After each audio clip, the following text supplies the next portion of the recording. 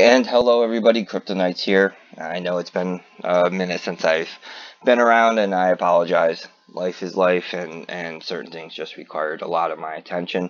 I've been keeping Black updated about what's going on, so I haven't been completely gone, but just really haven't had unfortunately, the time to do a proper video.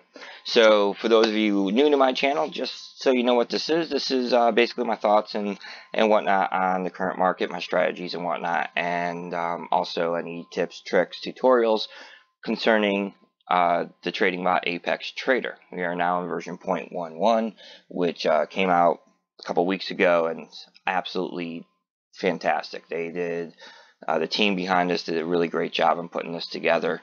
And I'll be doing a whole new series of tutorials after this video is done, and hopefully have them out within the next day and a half. So just also want to give you guys an update. We are now at 103 subscribers, so I just want to thank everyone real quick for the support. I never thought I would actually get up to that many subscribers to begin with, so you guys have been awesome. Your comments, all that. Thank you very much. So going forward, now that things have settled down, I'm going to continue to try to spruce up the channel a little bit, and obviously continue with these videos. If you do like my videos, don't forget to hit that thumbs up button. Hit that subscribe button and ring that bell if you want to know when new videos come down, and I'll make sure to ring yours as soon as they do. Scratch my back, I scratch yours. Communication, it's always important. So just another quick reminder, folks, I'm not your financial advisor. I'm not here to give you financial advice or investment advice for how to spend your money. This is just merely my opinions on, the market, a very small technical analysis where I think things are going, and you can take it from there. Just don't forget to do your own research, your own thought, your own, look at other videos, read the news, talk to other people in Discord or wherever, and Reddit and whatnot, to really learn and form your own opinions to figure out where the market's going and what you want to do with your own money. So I'm just going to start off where I've been the past couple weeks. I've been kind of doing some swing trades with Bitcoin, hitting those dips and those peaks. Just concentrating more on increasing my positions overall. I've also done some work on tweaking the bullish aspect of Nightmare. I have a really good solid sideways strat, which I've been happy with, but it wasn't aggressive. And so I played around over last week, and I'll show you my performance real quick. I'm really happy with it. I haven't had them running full days. I've only been having them run partial days. These 2 days, I didn't have them on for long. This one wasn't even on at all, and this one was more just to clear any positions that were over here. I had it on for about 8 hours today, 10 hours. So, it's been doing a lot better. I've been happy with it. But with, Bitcoin swings and everything that's been going on, and my feelings of where Bitcoin's going, I've been trying to keep things down to a minimum and only trading when I've been up. And an example of what happens when you're not completely paying attention to the market are these three right here. I got caught in some bad positions. I just can't stress enough, folks, that yes, trading bots are really helpful and they automate a lot of things for you, but you still have to do your technical analysis. You still have to look at where Bitcoin is going, where the momentum's going for that day. And don't be afraid to turn off your bot for a while. It'll save you money and positions in the long term.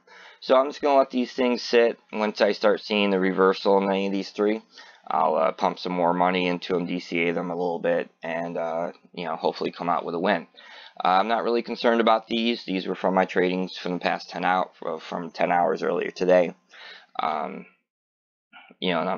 right now, I'm confident to clear out, but Bitcoin could take a dive in the next couple hours, which is very possible, and I'm stuck in 6 positions instead of just 3.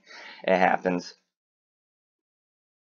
but they will recover. I'm not really too worried about it at this point in time. So let's go over the coin market cap real quick. Bitcoin dominance is at 55, almost 55% right now, and it's going to continue to rise. So don't be surprised to see that number go up, especially over the next 30 days. And our market cap is at 1 billion, but Bitcoin's lost another 50% from when I was doing these videos on a regular basis. So that's really not surprising.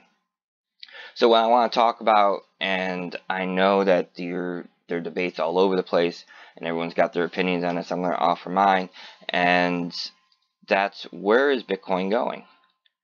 And right now, we're at what, 3210 for the day so far, and we are right on that 200 moving day average line. And now there's been a lot of videos and a lot of talks about the 200-day moving average and how Bitcoin's just going to bounce right off of there and we're going to the moon. I don't want to burst anyone's bubble, but the current trend, the current sentiment of the market is still very bearish, and this is just a line. Now, yes, on the bear market back in 2014, see if we can zoom in a little bit here.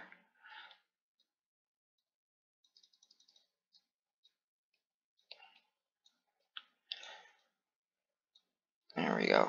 Alright, so back in, and for some reason it's not coming all the way down, but my the moving line average. I'm still learning how to use TradingView, so you'll have to excuse me. But now we can see that here is where it bounced off.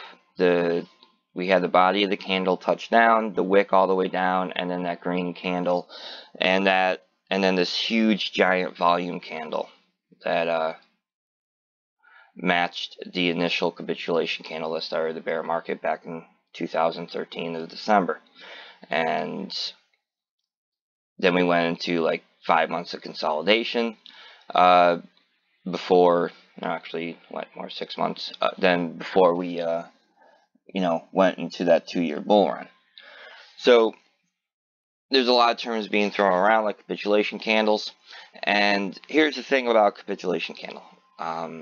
Back in December 2013, you had this really large candle that symbolized the beginning of the bear market for Bitcoin and cryptocurrency. And then here in January 2015, you had another capitulation candle that was almost just as tall, that equaled the volume, and symbolized the end of that bear market, then into the consolidation, and then the beginning of the bull market for Bitcoin. So I know that this candle right here, and I was almost fooled by it, I'm not going to lie.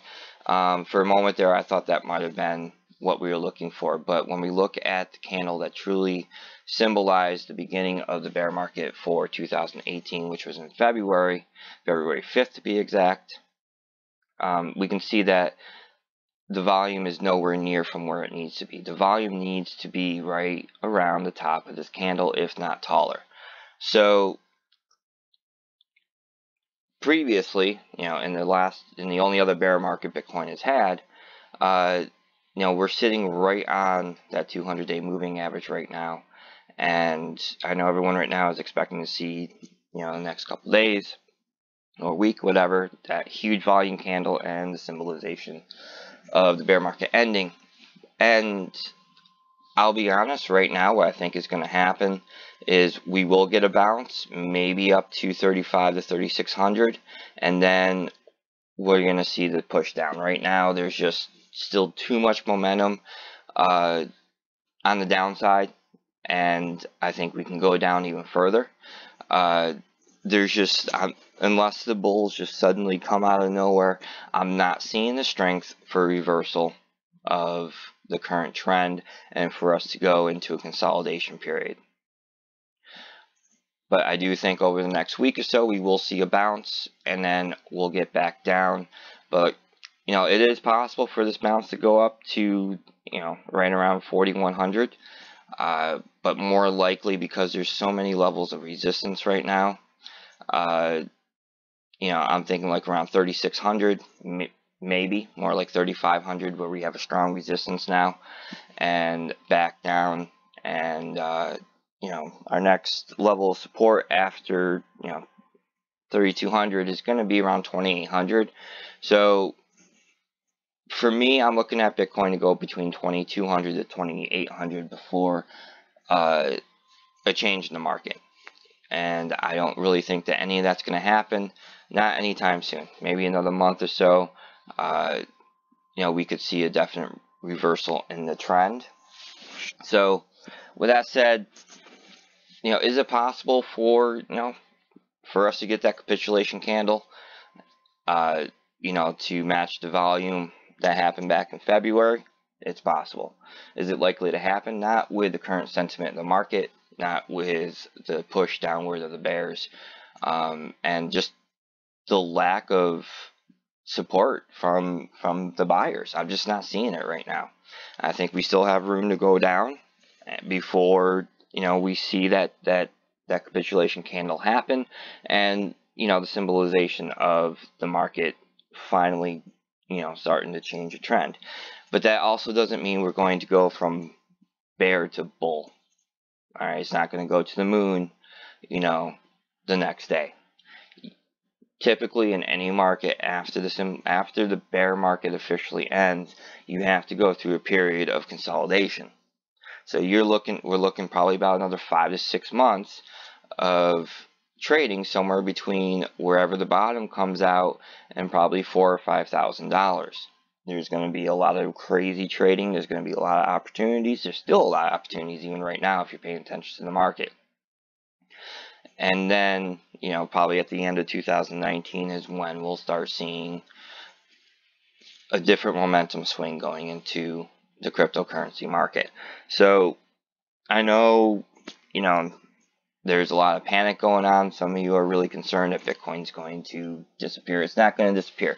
There's a lot of infrastructure that's been happening over the past year. If you've been reading the news, and I'm not talking about mainstream news, I'm talking about actual cryptocurrency news.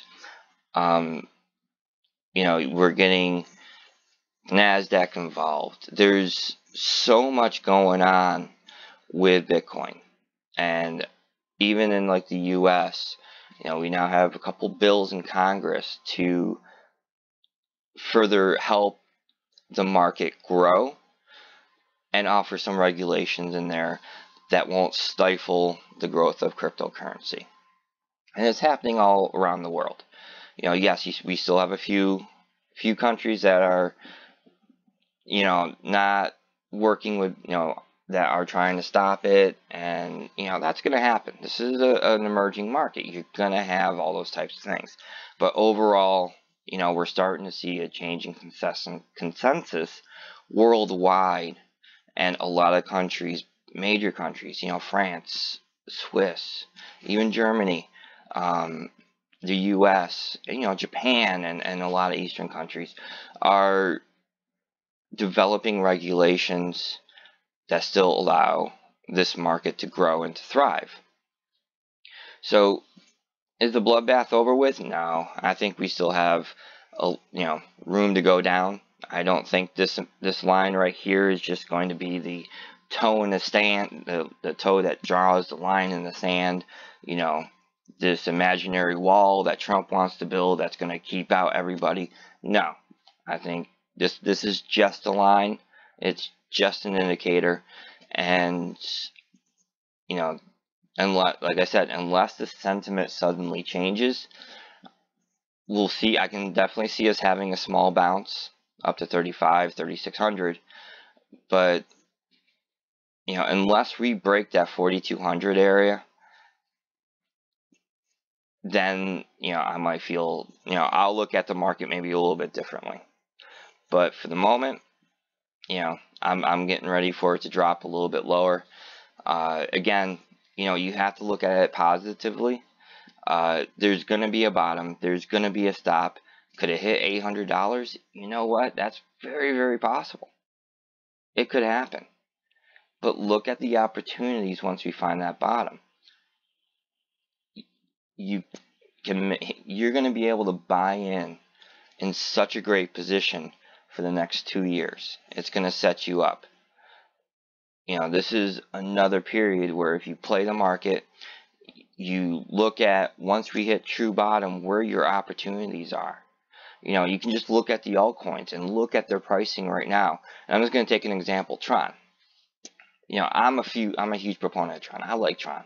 I don't think that they're going to fulfill exactly what they want to do, but they're producing actual dApps. And that's going to be key going into 2019, is not the white papers, not the speculation, but who is coming out with products that people can use. That's going to be the next step. And to me, Tron's already there. They have the infrastructure there. They're producing and coming out with solid, you know, actual apps that people can use. They're at a penny. Estimate is at their peak they'll hit $1 to $3. So if you spent 100 USD, you got 10,000 tokens of Tron. You know, let's say in 2 years, if you know the speculation is right and it could hit $1, you know, do the math. So there's lots of opportunities out there. Don't look at this market as a negativity. Look at it as potential opportunities and start making your plans for short-term and long-term. So with that, I'm going to go ahead and end this video. If you did like the video, feel free to give me a thumbs up. Don't forget that subscribe button.